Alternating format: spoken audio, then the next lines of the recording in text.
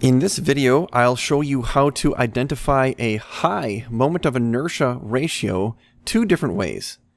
First, by adjusting the values in the inertia identification screen within SigmaWin Plus, and then by calculations taken from data trace measurements, also within SigmaWin Plus. Hi, I'm Matt Pelletier. In this setup, a direct drive motor is connected to a rotary table with several load weights. I am connected to the Sigma 7 SIEC amplifier over USB with SigmaWin Plus. This amplifier has a built-in IEC program, Commanding Motion, which I am able to control through this on-screen HMI, but program jog could also be used. This rotary table represents a process that requires rapid and accurate positioning with a tolerance of 1/1000th of a degree. That turns out to be 47 encoder pulses, which I have set here in Pn522.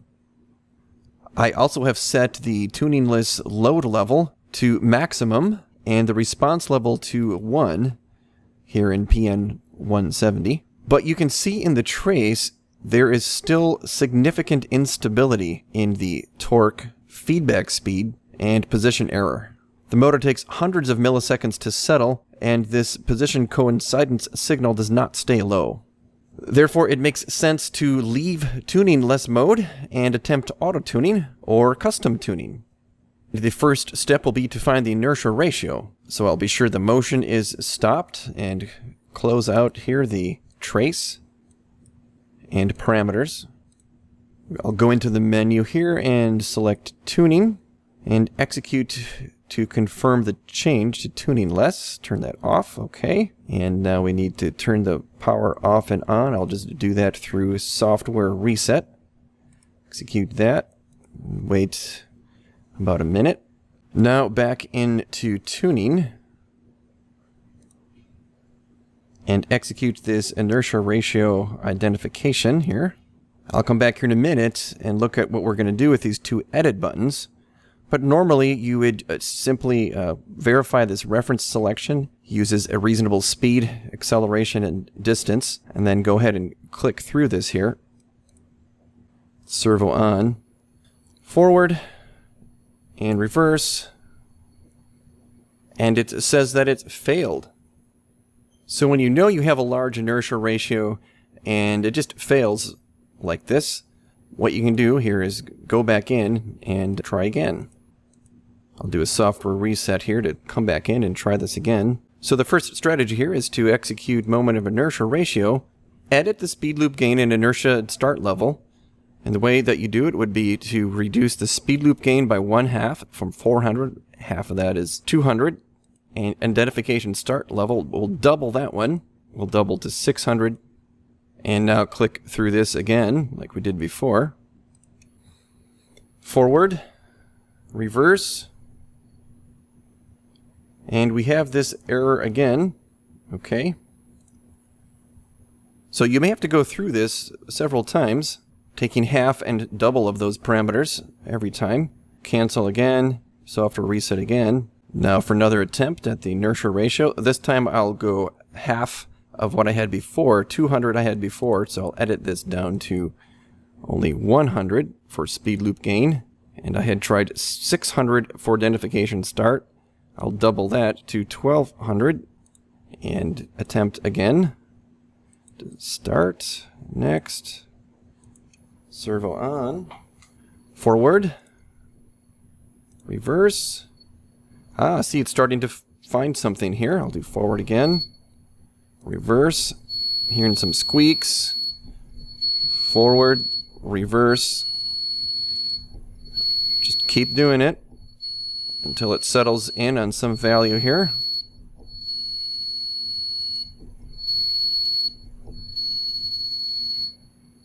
And it's settled here at somewhere near 97.76%. Okay. Write the result into Pn103 and finish. Of course, software reset anytime the servo has been turned on. And now you'd be ready to go into auto-tuning or custom tuning as you normally would. However, it is possible that you get all the way down to the minimum of this parameter or the maximum of this identification start level, and it still has failed. So if no combination works, then the inertia is outside the range of this tool, even with those adjustments. But you can still estimate the inertia by measuring the acceleration rate and acceleration torque in the data trace. And this spreadsheet helps by making the calculations and unit conversions for you here. You would select the motor model number and then measure and fill in the values for each of these other fields in yellow. And the value of Pn100 will be displayed down here. First, let me get back to a realistic starting point and return the parameters to a previous state like I had before here with the tuningless mode on. Level 1, load level 2. It's important to command a profile that results in a constant motor speed here, since that will correspond to the friction torque level. We need to know the friction torque and the maximum torque in order to find acceleration torque. So I'm going to use the HMI here just to make a longer move distance. And now when I start a trace of this,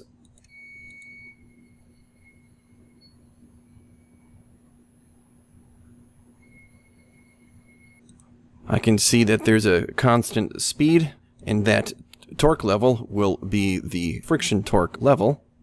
I might as well measure that friction torque right away. I think I'll just zoom in here and put down a cursor right about there in the middle. Cursor D is 17.208% torque. I'll enter that in this spreadsheet here, 17.2.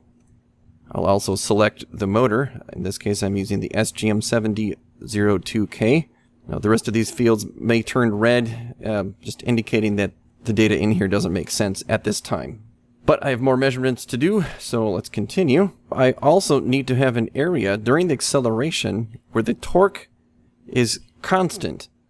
So sometimes in the application, it's pretty much constant already, but if it's not, I can make it constant by adding a torque limit.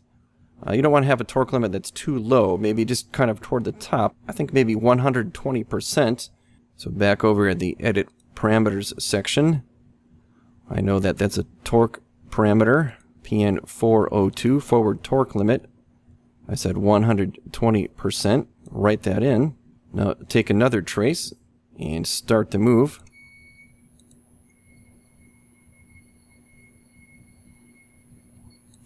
And I can see the torque has been limited here to 120. So this is the area in which I will measure the acceleration. Before I do that, I can put in here that peak torque was 120%. So that means the torque to accelerate is the difference between the two, or 102.8% torque is being used to accelerate at this rate. Now, I think for clarity, I'm going to turn off the channels that I'm not using by unchecking them here. Okay, so I'm looking at just torque and feedback speed, and I'll zoom in on just the acceleration. So this section here, I have a constant torque. Let's see what the acceleration is. Put cursor A at the beginning of that point in time, and cursor B here toward the end. And now I'll see with cursor C, I'll have that intersect here where cursor A intersects the feedback speed. And I'll put cursor D where the other cursor intersects. Now, since I'm measuring the feedback speed, I want to be sure to look at channel 4 feedback speed. The change in speed is 3.2, and the change in time is 81 milliseconds. So over here, change in time, 81 milliseconds. Change in speed, 3.2. This spreadsheet has calculated the acceleration rate. But more importantly, it's calculated the inertia ratio parameter. Here it's coming in a little bit lower than the SigmaWin Plus tool, which had about 97. It's saying it's 84. Still within the same general range. Remember, these are always just estimates. So let's try it out. I'll go back here to Edit Parameters. Turn off that torque limit back to the default. I'll go to Pn100, 8431, like we found in the spreadsheet. Of course, I'll also need to turn off the tuningless mode. So I'll set that to 0, disable. Let's write all these in the amplifier. And software reset. There we go. That software reset is complete. Now I'm back to a 60-degree move. And I've started the trace here.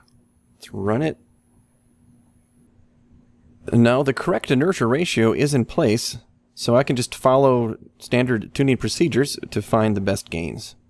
And actually I have done that previously, and I've found that under custom tuning, advanced adjustment custom tuning, with a rigid model mechanism, and this inertia by graphical analysis, at a feed forward of about 100 and a feedback level of 20, hit start tuning here, and hit completed. So let's tuning it down a little bit from default. That seems to be pretty good. Additionally, there's a parameter Pn100 current gain level. This can help to reduce noise in lower bandwidth systems. I'll put this down to the minimum of 100. Write that in. And now I'll start another trace and see how this looks. Nice and quiet. And it's very much a textbook speed torque profile here. Pretty constant acceleration torque, friction torque, deceleration torque. The settling time is only 15 milliseconds. I'll even zoom in here to prove that. The move stops here when the green command hits 0. And the motor's in position when the red coincident signal drops to 0. I'm measuring actually a little bit less than 12 milliseconds. This is the benefit of a direct drive motor. And of course, remember that this encoder measurement is very accurate because it's directly coupled to the load, straight through the rotor without any backlash and negligible compliance. Now, just for fun, I'll ramp the speed up to fastest it can do. Let's take another trace and run that. Still, nice quiet performance. 45 milliseconds settling time. You can zoom in and verify that also. Thank you for watching this video. Please note that the product manual contains a detailed section on tuning in Chapter 8. Additionally, Yaskawa offers free, hands-on, self-guided video training covering the basics of SigmaWin Plus and Servo tuning at www.yaskawa.com/self-guided.